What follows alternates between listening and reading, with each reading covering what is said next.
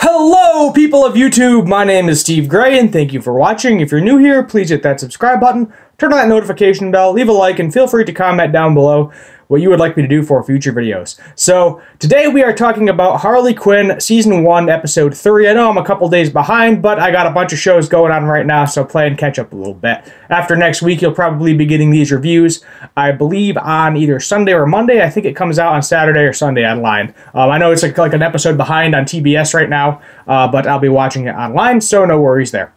So, this is an excellent episode if you like kind of girl power. At the same time, there's a little bit PC in there. There's definitely like male oppression in the episode as well. And I feel like you kind of got to be in the middle. I'm not going to get into politics about it, but I feel like you kind of need to be somewhere in the middle, not too far left or too far right, to kind of enjoy the show, or you can just kind of enjoy it for the ride as well.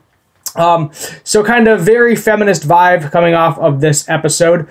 Basically, Harley is trying to get a crew together, and meanwhile, while this is happening, we do like a little cut to Dr. Psycho from the Legion of Doom fighting Wonder Woman, and he says the C word, which in most other countries, I'm going to be honest, it's no big deal. You go to like Australia, you go to most of Europe, they throw that word out, no problem. But in here, in good old the USA, it is a big no-no word. You never say that word. You go for the B word, not the C word.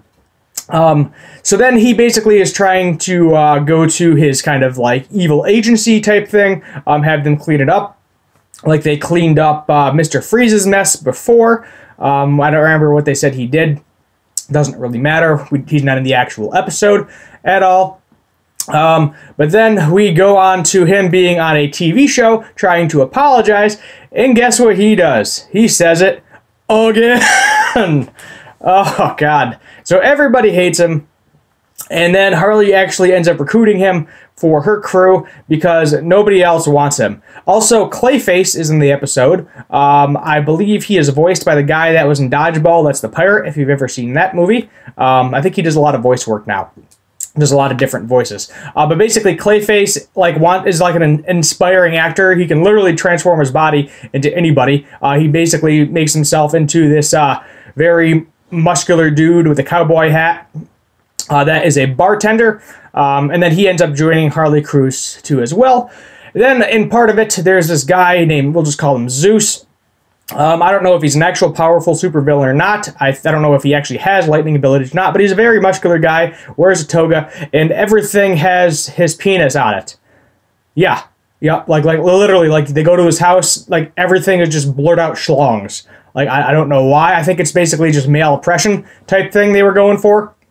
But anyway, Harley and the crew ends up beating the crap out of him, steals his gold medals, and he was basically like a supervillain activist saying, oh, go to an agency, go to bars. Harley actually did both of these things before she went to his kind of little seminar type thing.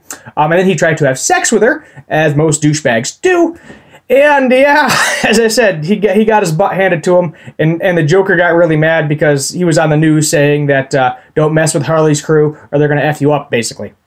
So, in the previous episode, we learned that she wanted to get a highway named after her, and that happened at the end of this episode. She traded the gold medals for a warhead to threaten the city, and then named a highway after her, which I thought was pretty hilarious.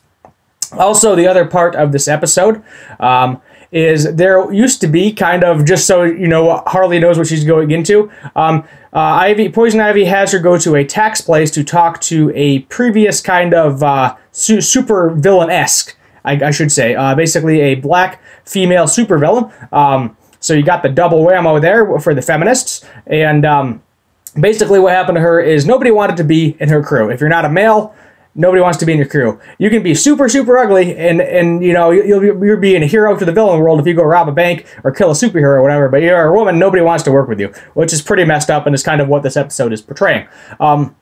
So basically, she had psychic powers similar to Psycho. Dr. Psycho, and because I'm forgetting her name, I apologize. And she basically created like characters from storybooks to be her crew, but then instead of going to Arkham like all of the male supervillains do when they get beat up by the Justice League, she got turned into a tax book. like by, I don't know who it was, who actually turned her into it. It looked like some magician girl from the Justice League, possibly, don't know what her name is, but she got turned into a textbook and now gives people tax advice. And basically, Poison Ivy had her go talk to her and basically said, look, this is what you're getting into, just a heads up, just so you know. And yet again, I apologize because I'm forgetting her name. But that's kind of the whole episode. So basically, the entire episode is very all about women power. As I said, that's kind of my general thoughts about it.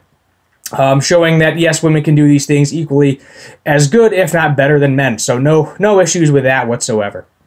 So going into next episode, honestly, I don't know what we got, because it seemed like the first 3 episodes were kind of leading up to this point where she gets the highway named after her. So I'm not really sure what is going to happen in the future episodes. Also, it's kind of going to the male side of it, because we know that Poison Ivy's plant, Frank, is male. When Poison Ivy tells Harley that she loves her, as I said, I don't know if there's like a lesbian thing going on or it's just like a friendship thing. I think it's more of a friendship thing.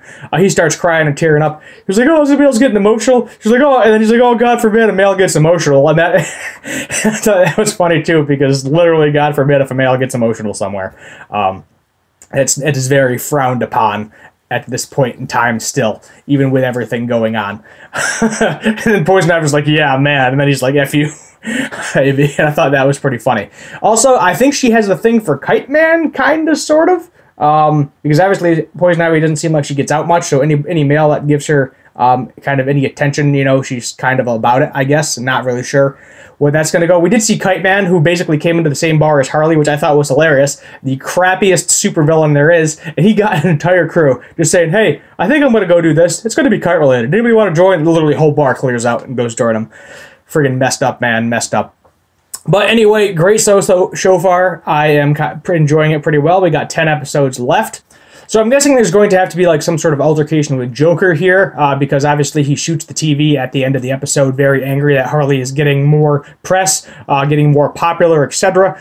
So definitely there's going to be some sort of fight there. But other than that, not really sure what is going to happen in the foreseeable future. I'm enjoying the show so far. We got 10 episodes left, and I look forward to seeing the rest of the season. And I can almost guarantee you there's probably going to be a season 2 just based on how it's going so far at this point in time. My name is Steve Gray. If you're new here yet again, please hit that subscribe button. And as always, thank you for watching. Have a good one.